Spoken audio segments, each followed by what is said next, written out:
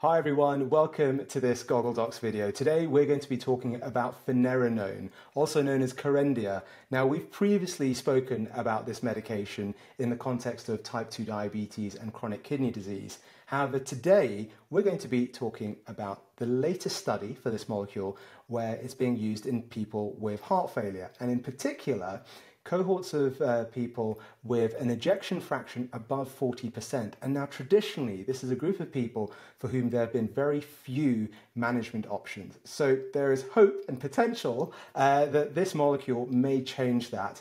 We're going to be going through the details of this study, which is actually going to be presented in more detail at the European Society of Cardiology Congress, which is happening at the end of this month in August in London itself. So we've got that to look forward to, but we've got some information and data so far and some top-line results. Now, Finerenone is actually being investigated in a broad range of heart failure scenarios and settings in what's known as the Moonraker program. So cue some references to James Bond and Roger Moore. Thanks for that, Patrick. But this is really interesting. So we're seeing the evolution of yet another molecule from the type 2 diabetes and diabetic kidney disease area into the much broader area of cardiology and heart failure. So this is going to be really interesting. So I'm going to hand over to you, Patrick. Perhaps you can give us a top line of what we're expecting to find from this trial and maybe some details of the investigation as well. Well, as you mentioned already, Bayer, as is customary for these big companies with shareholders, have already made an announcement to the stock exchange that this was a positive study. So the primary outcome, was a reduction in cardiovascular. It was a composite, so cardiovascular death and worsening heart failure. So that's both hospitalization and acute clinic visits. So that was achieved with Finerenone, so it reduces that. And we were also told it was well tolerated. So I suspect that's in terms of reference, particularly in terms of hyperkalemia, because that was something that was mentioned before in terms of the design of the study. But of course, it was studying this population, which is only poorly studied already in terms of there are very few therapies, and SGLT2 inhibitors being probably the key one, certainly in terms of license of this with this higher ejection fraction, so HFmrEF and HFpEF. And so there was a big study, 6,000 patients, and there was the actual mean ejection fraction was 53, so that's very much in the HFpEF space. There was 36% in this HFmrEF space, so most patients with HFpEF, so that's good to see. There was, in terms of comorbidities, you had about 41% had type 2 diabetes, 48% had an EGFR below 60, and again, that's important, particularly when we're thinking about hyperkalemia. Medications, the vast majority on beta blockers, but only 14% on SGLT2 inhibitors.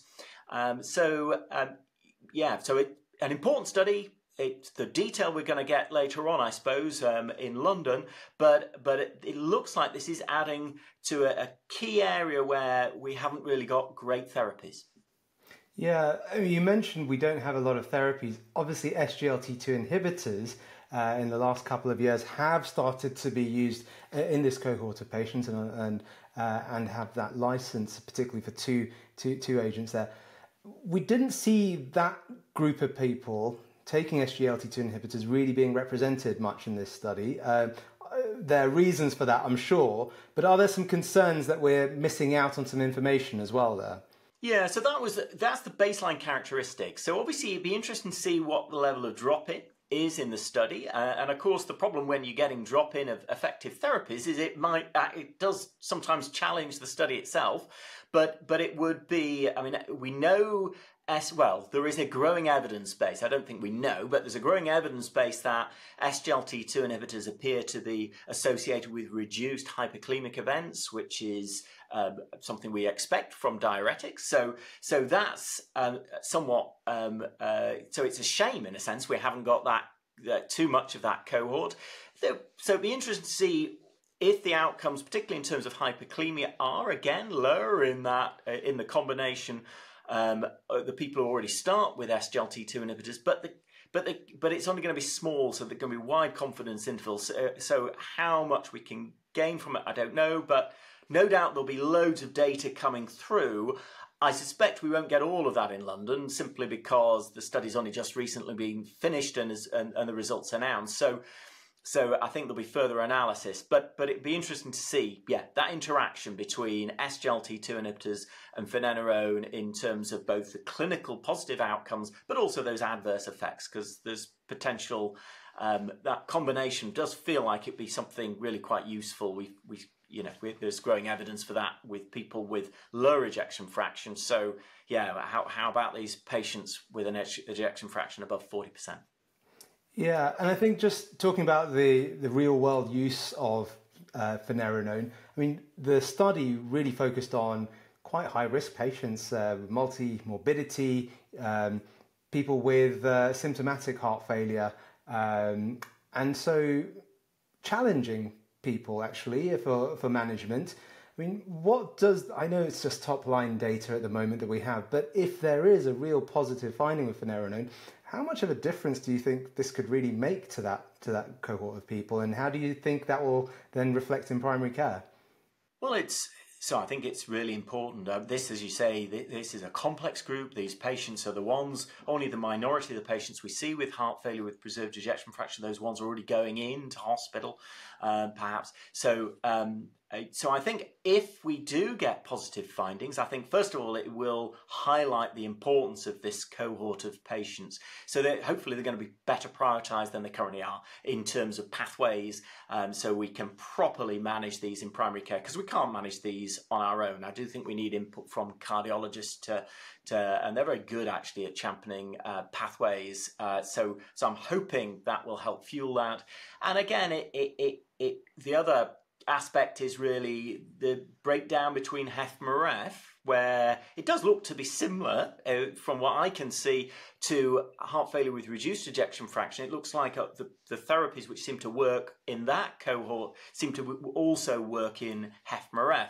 But the HFpEF population, which is a fair number of my patients with type 2 diabetes, obese, older people, women more than men, hypertension, they with heart failure with preserved ejection fraction, it'll be really interesting to see what we get with that. And I think the mechanism of action of a non-steroidal in terms of reducing that fibrosis and reducing the inflammation, we know those are challenges within that HFpEF cohort, as it is, to be fair, in heart failure with reduced ejection fraction. It'd be really interesting to see what we get with this therapy, as well as obviously the safety aspects. And there's also promise.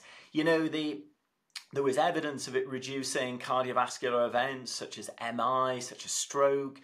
SGLT2 inhibitors aren't so good at doing that. They do reduce sudden death.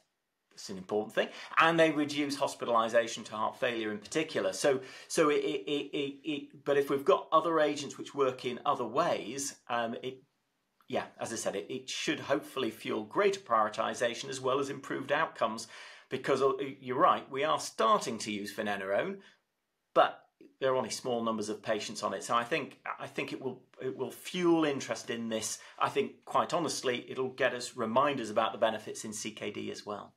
Yeah, yet another molecule that started off in one area and is now evolving, like we saw with the SGLT2 inhibitors. So a very exciting time. What a time to be alive in this field. We've been so pleasantly surprised by many of these things. But just to wrap up, we've got ESC coming up. I know that you're looking forward to interacting with some of the authors of this paper. I know you perhaps want to give a shout out to some of them as well. We'll definitely give a shout out to one, because I've worked with Mutu before, and certainly he's one of our internet buddies. Amar in particular, I'm sure, will be badgering him to get him on, and because he's one of the co-authors, I know he's presenting some of the data. So Mutu, if you're watching, and we'll certainly tag you into this video, it'll be great to get your insights, because I'm in terms of, you know, not only the study but what the implication is to clinical practice, because I think that's probably the most important thing when it comes to, you know, the people who are watching this video or the people who are going to benefit from that in terms of their patients. So it'll be, yeah, important. So Mutu, you come and help us get through the data on this and show us what this really adds to the evidence base and how this can fuel better care for our patients. Nothing like a shameless shout out to someone of you know, such wisdom and knowledge. So brilliant. Thanks, Patrick. As always, you've dissected the detail there for us. Something for us to really look forward to. Perhaps just to bear in mind that obviously this molecule in this area, heart failure, we're perhaps several months away from it being, you know, approved and licensed for use. But hope for people who are living with heart failure in these cohorts, and also as clinicians as well, for something that we can utilise in our practices. But for today, that's all. Thanks again, Patrick. Thank you everyone for watching. See you soon. Bye.